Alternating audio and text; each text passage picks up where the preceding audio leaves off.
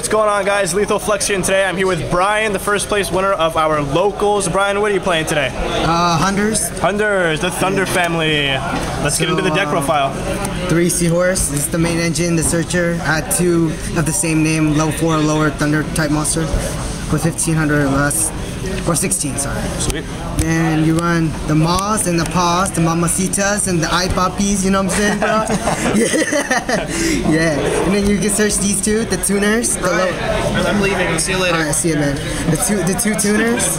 Thanks, Tommy. Ruining your video like a boss. 2 Veilers. Yes, sir. 2 negate effects. I like it. It's a light for BLS. Instead of removing your hunters. Yeah. 2 Trigodias because you get a lot of hand advantage, and it's a dark for BLS. 2 Thunder Kings because you extra normal summon it with Thunders. Okay. Gores, BLS, and Honest. Boss. And that's 20 monsters. Okay. Started with the spells, 2 MSTs. I don't main 3 because I main 2 Lances, and I started the 3rd one. Alright. 2 Recycling Batteries. Why only 2? Because it's cloggy and it gets really cloggy. So 2 is the perfect number. 1's not enough. 2 is like a salvage. So people usually run 2 salvages in there. So. Awesome. 2 Duality because you want a Thunder Seahorse and Duality dig into your deck and thin it a lot. Since you can't special summon that turn, you want to take advantage of that. The Trinity, and then the trap lineups now. Sweet. 2 Mirror Force, yes, because you need a lot of protection. You need to stop the overextenders, punish them. 2 Prisons, because it protects your monsters, along with 2 Torrentials, 2 Bottomless, Solemn Duo, and the Starlight Road to protect your field. Great. And that's it for the main deck. Whatever. And the extra? Damn, this is going fast. Yeah. We're just at 2 minutes. Oh, Zapdos? Okay. Zapdos, you know, I made this, I sided against Mermails because, you know, Thunder beats water types, so, yeah. Stardust Dragon, because you make a lot of 8s, and these are my 8s. It's a Dark Target, and it's alternative from Stardust. This is for Compulse, Deep Prison, this one's for Bottomless, and Torrentials, etc., Mirror Force.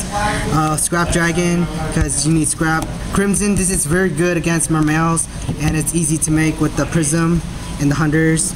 This is also good with, it's 1 light tuner and 1 non-light tuner, or 1 tuner and 1 non-light monster tuner, and then once per turn you win this card, you could change the battle position. So it's really good. It gets 3600 with Prism equipped. So and it pierces, right? Yeah, it pierces too. So and it's a light target. So that's hard. It's honestable. You could honest it. Now it comes with the XEs, MVP, Palladius. It just came out. Palo, whatever. Or Palamede, whatever it's called. That name is so atrocious. Yeah. So negate the effect, make the monster to 0, and then if it's destroyed by battle or a card effect, you can draw 1 card. Sweet. Photon Pablo Operative. Of course. It's a generic, light. It's good. Yeah. Cowboy, generic. You know, just a all the good stuff. Just a Bunch generic. of random shit. That's all you have to do. Just a generic. No Utopia Ray? No Utopia Ray. Why not? Why? Why not? Bro? Because the extra deck is pretty tight, and I don't really need to make it. All right. Yeah. All right, guys. Well, that was Brian profiling his Thunder deck. Like, comment, and subscribe, guys. Peace out.